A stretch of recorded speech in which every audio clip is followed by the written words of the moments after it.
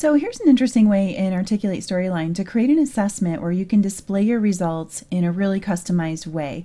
So rather than show just a pass or fail message, you can show a very specific message based on the learner's score. And that's what we see right here on this slide. The learner scored within a certain bracket, and that resulted in the result slide showing this particular outcome with a very specific message. So what I've got here in this course is just a series of multiple choice questions. There are just 4 of them in this example, and they all have the same answer choices: never, sometimes, and always. And I set these up to be scored by answer. So if we click on this Edit Multiple Choice button here, you can see in the question editor that I've set my scoring to be by choice, and I've customized the number of points here based on which answer the learner picks. So they're going to earn either 0 points, 2 points, or 4 points. Now in this assessment, I decided that I wanted to show one of 3 different results on my result slide at the end, depending on what the learner scores. So what I did is when I inserted my result slide, I opted to insert the blank style of result slide because I really wanted to customize the way this slide looks. And you can do the same by going to Insert and then choose New Slide, select the Quizzing tab, and then choose Result Slide up here at the top, and then you can use this blank layout. That's what I did, and then you can insert down here.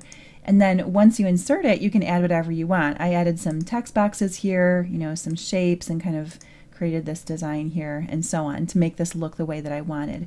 But here's the cool thing: I then created a separate slide layer for each scoring bracket that needed its own message. So in my case, I wanted to display this message if the learner scores fewer than 8 points. I wanted to show what's on this screen right here.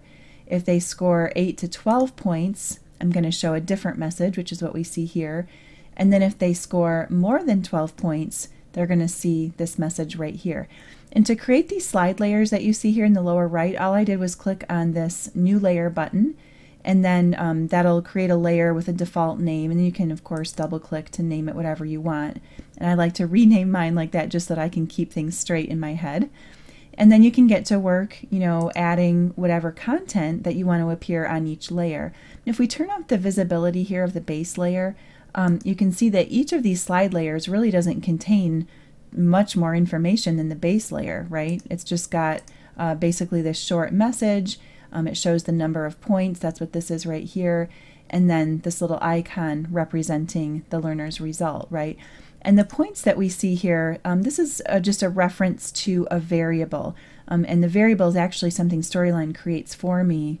When I added the result slide, I just inserted the reference here. And here's how you do it. Let me just erase this and you can see how it works. You just put your cursor in a text box like this, and then go up to the Insert tab, and then choose Reference.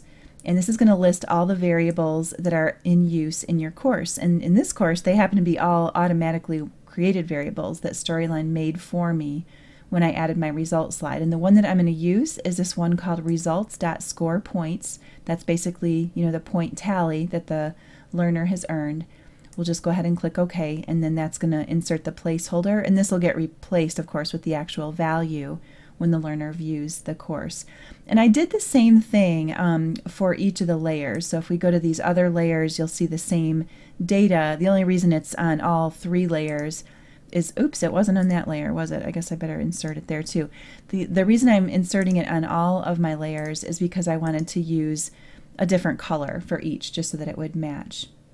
Now, how do we make the right layer appear on the result slide? Well, that's really easy with triggers. So what I've got here on the base layer is a series of 3 triggers, and this is what tells Storyline which layer to show. So let me open up one of these just so that you can see an example. So what we're saying is to show the layer called, in this case, the layer called Low Risk, when the timeline of the result slide starts, but only on this condition. We only want that layer to show up if the point tally is greater than or equal to 12. So this is where you tell Storyline, those brackets. And I did the same for the other 2 triggers. So now if we preview this, let's just say we're going to get all the answers, the top scoring bracket. So I'm going to say always on every question, and then we get this customized result at the end. So that's how you can customize the result slide based on scoring brackets in Articulate Storyline.